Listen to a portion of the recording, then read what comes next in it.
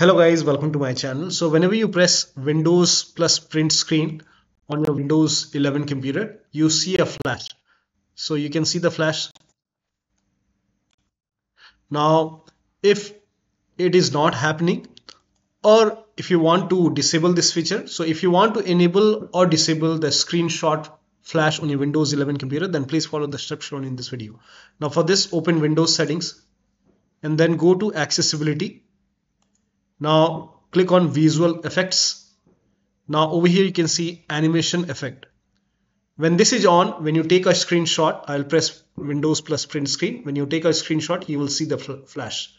Now when you turn this off, I'll do it again, but this time you won't see the flash.